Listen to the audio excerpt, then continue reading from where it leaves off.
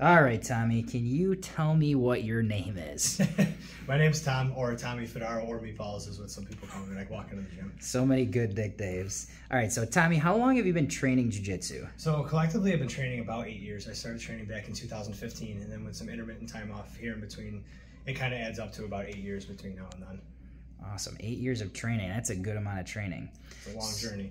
So what are some things that you like about jiu-jitsu? And then I'll ask you another question after that, kind of relating to what you do for work. So jiu-jitsu was always like, it was very mysterious to me at first when I first saw it. To me, it looked like just like people like rolling around with like trying to grab each other's clothes and put each other in knots. And then the more I got exposed to it, I saw what it was about, and then I learned that it was about more or less controlling the human body or defending against somebody that's attacking you without inflicting damage, different from different martial arts like striking and other stuff like that. It was more of along lines of like body physiology and controlling how the body works, more giving the smaller guy the advantage, if you will. And you didn't have to give somebody a concussion or break your hands right, to do and it, right? It was really cool. I mean, you see a lot of it in like UFC or other like smaller divisions of fighting where these guys will put like control holds or body holds on somebody, and all of a sudden it's like the person's completely incapable of defending themselves with little to no injury. So Tommy, what do you do for work, and why is jiu-jitsu important for your job?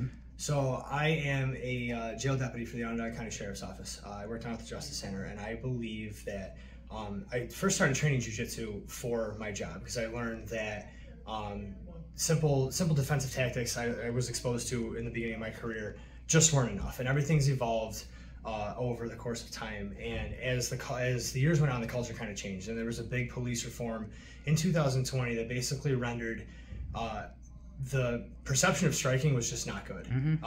Obviously, in certain situations, it allows you need to strike, but especially when, and like I was just saying, perception's everything. When you're in this type of work, everything you do is looked at under a microscope. So if you can control an assailant or control a suspect who might be under the influence of something or having a mental episode or just downright hates you, as much as some people might think that that person might deserve to get smashed or whatever, your preliminary goal is control, then custody, without inflicting any sort of damage. The less medical attention the person needs at the end of the day, or the less injury that is involved to either you or the person you are trying to put in control, the better. So again, in 2020, the big police reform happened, and there was a big change in the New York State Department of Criminal Justice Services where they started to implement jiu-jitsu. And that's where I really started to see the culture change. And with jiu-jitsu, for me, with my training, when I'm here, no matter who I'm with, it forces you to think, and it forces you to be comfortable in uncomfortable situations. You could have a huge guy on top of you, and you think to yourself, oh my God, I can't breathe, I can't move. But in reality, you can stop your brain and think to yourself, okay, this is the position I'm in, this is what I need to do. And that translates over to the job. In law enforcement, you're tasked with making split-second decisions at everybody's beck and call, and everyone is looking at you and judging you in some way, shape, or form. My training from jiu-jitsu translates over to where if I'm involved and I'm having to defend myself against a combative individual, I have to take them into custody. I have that advantage to where when I'm training, I know that I can revert back to calming myself down and using the techniques that I've been taught to control that person with inflicting minimal damage as possible. Yeah, I mean, you're used to being in those spots while other people aren't and that's where training will take effect. So, Tommy, what do you enjoy specifically about training jiu-jitsu here at Haven Jiu-Jitsu? Since the first day I walked into Haven, obviously a lot later than my head coach would have liked it to, but since the day I walked in, like the mantra was, everybody gets better. There isn't a single person here that has an ego, that has something to prove that I'm better than this person, I'm better than that person. It doesn't matter the age, the size, the skill level. Everybody coaches everybody, and everyone wants everyone to get better. And I think that really, it really sets it apart. I've trained at a lot of different places. There's pros and cons everywhere.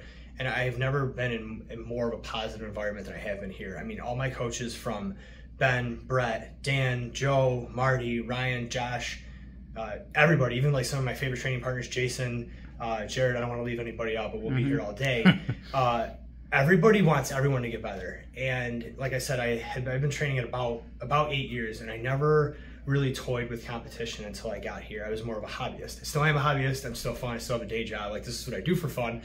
But I never really thought about doing a competition. And then as soon as I joined, I got my feet wet with my first one. And now here we are. It's October 2nd. And in the last calendar year, I've done 5 competitions. I started off with a Grappling Industries, went to an AGF, then another Grappling Industries, and then I decided to level up a little bit and go to IBJJF, where I learned that this world is nuts. So I gotta say, like bar none, the environment here is just awesome. Everybody wants to get better.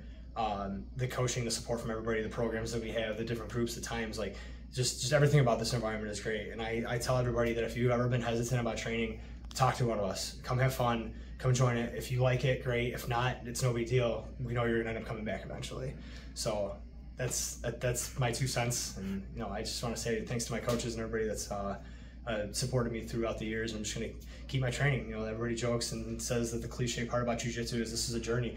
And it really is. I mean, aside from my marriage, I can't think of anything I've done longer, or my job that I've done longer than 5, 6, 7 years, and have been consistent with it. And in the times I've had intermissions between my training where I've gone 6, 7, 8 months, and it's just something just draws you back to jiu-jitsu. It's just something about it. Just it builds your character. It shows who you are. It teaches you to believe in yourself when the odds are stacked against you, and it makes you a better person. Well, awesome. We love having you here, Tommy, and I do appreciate this little testimonial about how things are going for you here at Haven Jiu-Jitsu. Absolutely. Thanks, buddy. Thank you.